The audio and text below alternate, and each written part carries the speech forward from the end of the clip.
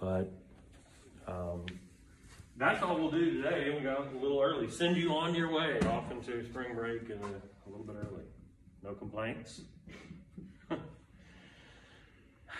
So, probably just leave it open through the break so you can just kind of get to it whenever you want.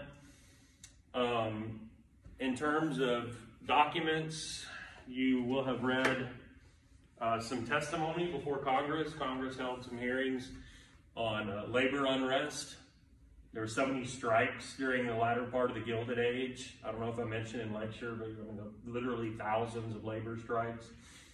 And Congress holds hearings to kind of at least give the appearance that they care and that they're wanting to look into the matter. And so they get testimony from like big wig tycoons, but also just average working people.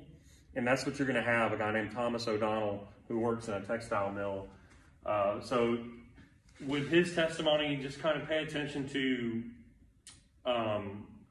what it is he does.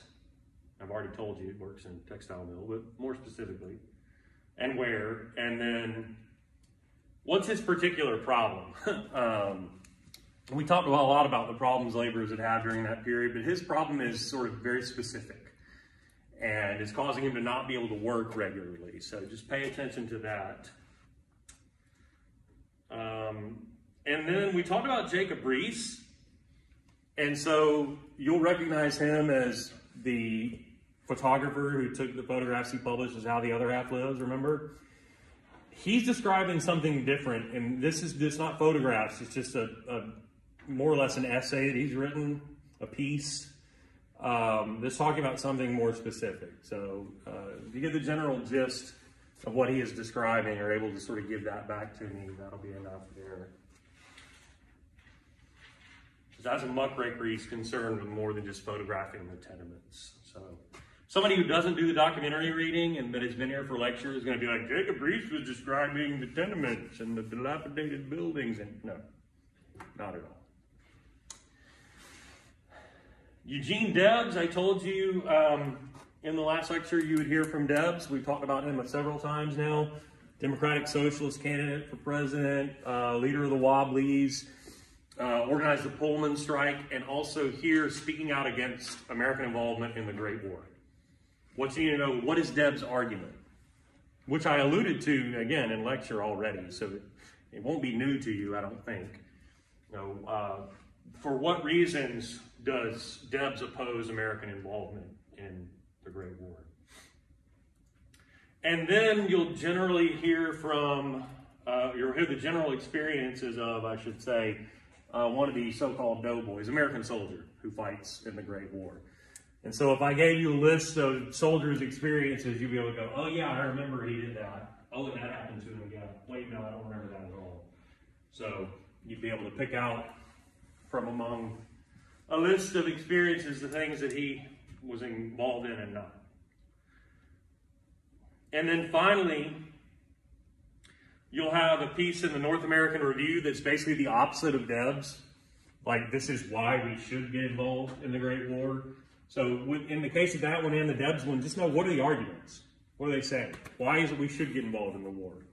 How do they frame American involvement? Okay, why does Debs say the opposite of that? And that'll get you through the document questions. And then our three lectures, of course, would be Gilded Age, Imperialism, Progressivism, and Great War, right? So in the Gilded Age, we began by talking about, of course, what is it in a general sense, and who are the muckrakers specifically. From the imperialism lecture, pay attention to the banana republics we talked about, United Fruit Company, remember, Chiquita. And let's see.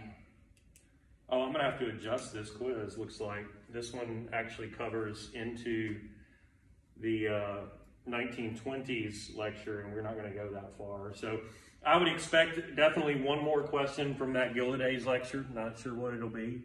So you'll actually have to study in the old-fashioned way, as opposed to me simply telling you what's going to be on the quiz.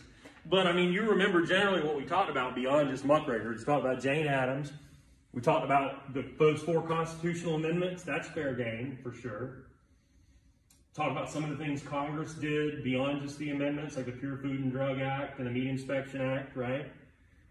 And then we talked about the organization of labor, remember? Especially the AFL. What was it about the AFL that made it so limited, remember? Skilled labor union only, you know, not open to immigrants, women, minorities, and so on. And then I would expect one more definitely from the progressivism imperialism lecture as well. So Muckraker's sure, Banana Republic sure, but probably one more. And then Great War, underlying causes of the war that we kind of listed one by one, definitely that's fair game. The characteristics of the fighting, stalemate and trench warfare, right? And reasons for American involvement would be another thing to pay attention to. And then Wilson's patriotic campaign. The government's efforts both to regulate the economy for total war and to simultaneously drum up support for the war, demonize the enemy, characterize the war as a fight for freedom, and so on. That is something that will probably show up there. Questions? You all know what to expect by now, so everybody's confident and ready to knock it out and dominate? Nobody even took notes on it? Maybe you guys did it there? Or maybe right there? Okay. You got it right here.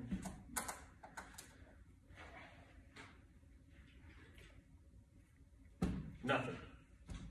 Everybody's ready to get the hell out of here and not come back for 10 days, which is understandable. All right, well, I'm gonna go play golf then. Why not? It's a beautiful day, right? It's supposed to be crappy weather next week, naturally. I say that, I mean, half the time they don't get it right until the last minute anyway. So, sit here recording myself talking about the weather.